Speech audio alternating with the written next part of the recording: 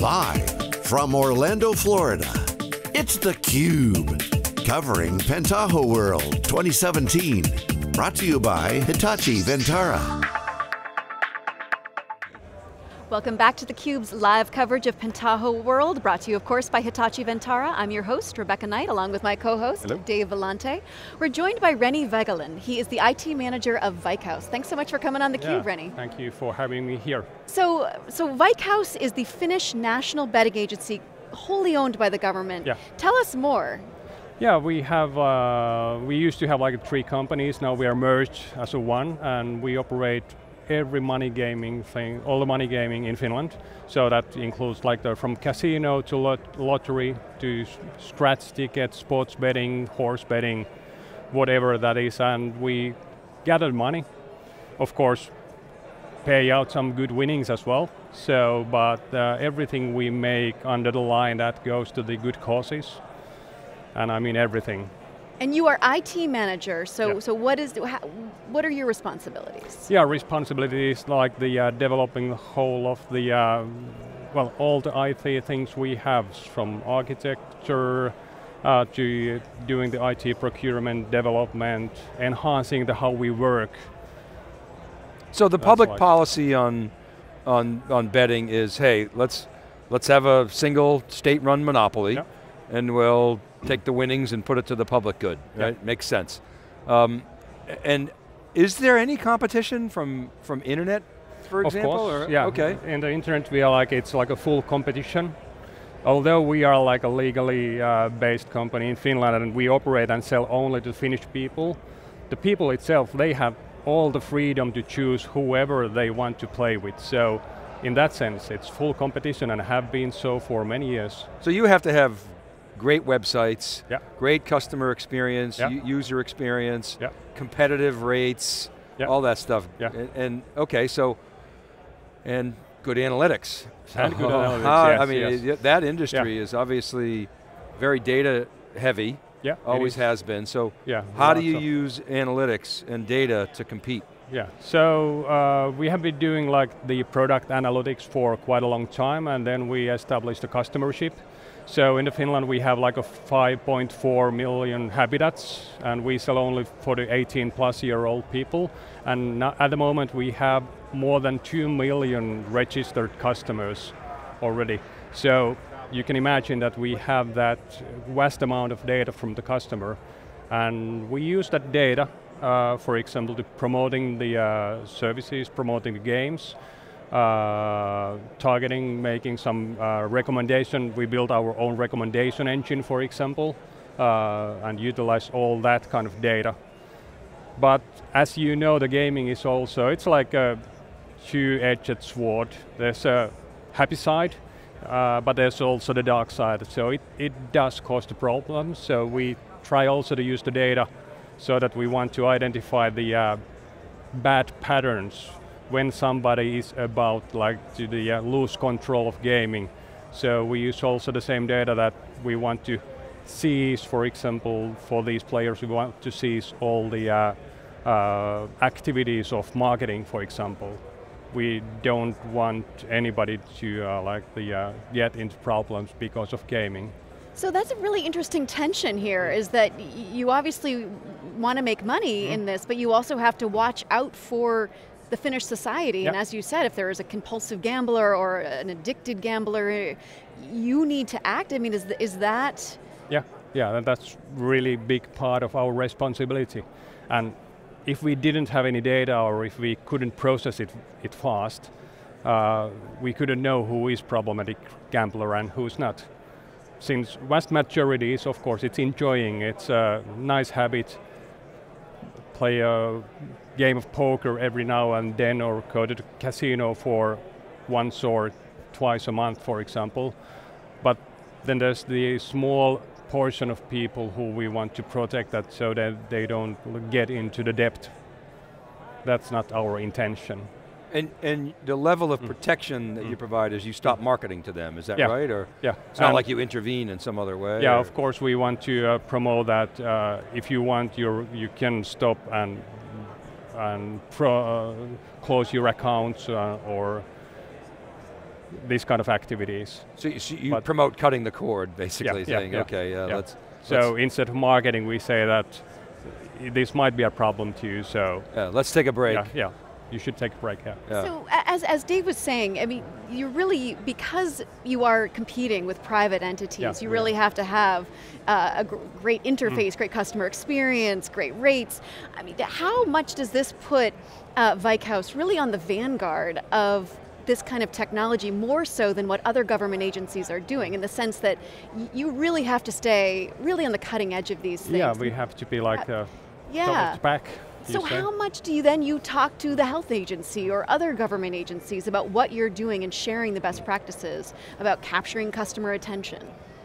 We are actually talking more to the new players out to the field who already live and breathe through the data. So that's where we can learn. And I would say that we are also the leader, also in the a lottery area itself, but also in quite many other industries as well.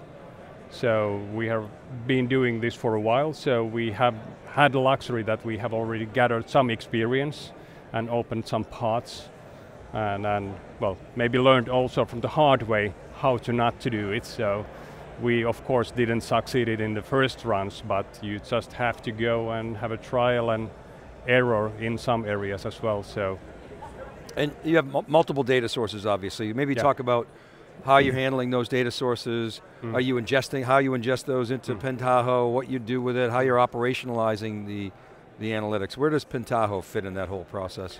Yeah, Pentaho, we use that as the ETL process. So to get this 360 view of the customer, we have various data sources. After the merger, we tripled the amount of different sources, and I think more than quadrupled the amount of data. So of course, just to make the data and the work of the analysts easier, we need to make some transformations to the data, and in that area the Pentaho has its place. And in the future, and what we are also expecting the future versions to help us with is to tag in the more real-time data. So for example, we can put in the real-time data feed for the one physical place, so they can see which machines are used well, which are not, or is there any other activities that they can learn right in their place. So are you in the process of instrumenting the machines at this point? Yeah. And so you're putting, how does that work? Is it a rip and replace? Is it some kind of chip that you put into the machine? How do you instrument the machine? It's a good thing, so that, we have actually we design our own slot machines. Okay. Even. So, so we can build up from the ground up. Design it in. Yeah, we designed it that the hardware supports, they are big IoT machines. Right. But also the software will support us. And then you've got connectivity. Is it hardwired? Is it physical? Is it wireless? We use whatever is available. Yeah. So depends. Yeah. And when we are developing new type of games, for example, when the slot machine should have online all the time, jackpots available, then of course we have to think about what's the quality of service of the network as well. But so far we have been using whatever is available. So what does the data architecture look like? I wonder if you could paint a picture. So you've got the machine, let's just use slot machines as an example. Okay. So you have the slot machines, you've instrumented those, you're doing real-time analytics there, and maybe talk about what kinds of things you do there, and then where does the data go? How much data? Do you persist the data? Maybe talk about that a little bit. Yeah, so we get the slot machines and other sources as well, and have a Kafka Hadoop area where we collect everything. Then there's Pentaho doing the ETL work, and we store all the data that goes through it to the Vertica. So we have HP's Vertica there, and in that vertical, there are like lots of users. There are like SAS Analytics use that, and the Hadoop as well. So then we have some reporting, finance department, they also utilize it. But then we are also like building up some new things like Apache's Kudu is one thing that we want to set up there just to make the life of analysts much more easier. So they are at the moment having a little bit hard time in some areas how to utilize the data, and especially like how to use like the different analyst tools from different cloud vendors for this data, since we are still at the moment in on-premise. Mm-hmm. So everything is on-premise, partly because of the government requirements. Okay. So some part of the data they require that we keep it within the Finland. Right, so can we call that your private cloud? Can we use that term? It's not private cloud yet. It's not, okay, but it's your on-prem data center. Yeah, we are going someday to that side. It will be your private cloud. Okay, so you have the edge device, which is the slot machine, and then do you send all the data back into Vertica or no? Probably not, right? I mean, not yet. Yeah. But it will be. Yeah, really? It will be. Of course, we have to make some decisions like what data will be important and what is not. So not all the data is valuable, but especially when it's like connected somehow to the customer or the retailer as well. That data we also keep like more than a year. So we are not doing only the analytics just like for the short time of data, but also want to seek out like the long trends and make new hypotheses out of it.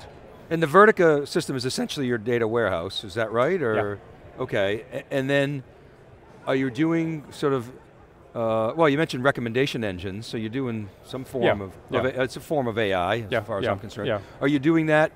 Where are you doing that? Is you doing that in your data center, and is that another layer of the data pipeline, or is that done in the? Yeah, it's done partly on site, but also on the AVS. Yeah. So we use Amazon services in some areas where we can use those. So the recommendation, for example, and part of the Veikkaus.fi, that's part, some blocks are also on the AWS. So it's a three-tier. Right? So there's the edge, then there's the aggregation at Vertica, and then there's the cloud modeling and training that goes on. And Pentaho plays across that data pipeline, is that right? Yeah, it's our one major player in our data platform in this sense, so that it will take care of quite a many different kind of transactions, so that we have like right data in the right place. Cool, all right, I'm done geeking out. All right, so Reni, before the cameras were rolling, we were talking a little bit about the difficulties of cultural change within these organizations, and you were talking about something that you're working on in Finland that's not necessarily related to Veikkaus. Can you tell our viewers a little bit about what you're doing? Yeah, we are also setting up like a Teal Finland, so promoting this like a next phase of organizational, well, you cannot call it belief, but vision and perspective. So we want also to promote these kind of activities. So I know that, especially with the big data movement, you have also seen the cultural changes, so that not the normal organizational ways of working are not efficient enough. So you have to liberate the data. You have to give like the freedom how to use the data, what kind of hypotheses, what kind of activities are done, and this cultural change is also with the Teal movement. It's like getting like a next big leap. So this is, well, it's a side project, but it's also really heavily work related to promote. And how open is the Finnish tech community to these ideas? I mean, is there an adversarial relationship within the people who don't necessarily welcome the change? I mean, how would you describe it? I believe it's really open. We have already, I believe, a handful of companies who work and who operate by these, from this perspective, and more is popping out. And we are establishing one cooperative, like to support this movement and maybe to create the new spin-offs, which can be for profit. Great. All right, so let's get to the heart of the matter here. How do I beat the house? I knew you were going there, Dave. I knew it. Just between us. Okay. Obviously, I'm kidding, but different different games have different odds. Yeah. Right? I mean, and those are, you're transparent about that. People know what they are, right? Yeah. What are the best odds? Is it slots, the best chance of winning, or poker? Yeah, slots is good side, and also whenever you go to casino, it has a top notch, so 90 point something. Right. So of probabilities and yeah. So but of course I have to say that the house wins eventually. So you guys, the bookies always win. Right, exactly. Okay, but so the higher the probability, the lower the payout in reverse, presumably, right? Yeah. So the lottery, Euro jackpot, if you would be low odds, but telephone numbers if you win. Yeah. But Dave, so you can't win if you don't play. Okay, I'm just saying. And every week there's somebody who wins. Right. Yeah. Right. So why cannot be me or you? Yeah. Or me. I mean, maybe. Okay. So what do you do to the guys that count cards? You like break arms, or do you put them in jail? No. It's Finland. This is the dark side. Nobody does that. No. Do you have? But of course, that's probably something we could in the future also to use data more efficiently than we use at the moment. So that's one part, like how people behave versus machines behave. So for example, in the online poker, the card counting program, that's one problematic area for the industry. Right. So are you working with behavioral finance experts in this to sort of understand people's behavior when it comes to this? Yeah, we work, for example, with the psychologists to understand this, and the same goes with problematic gambling as well. So you have to know about like how people behave.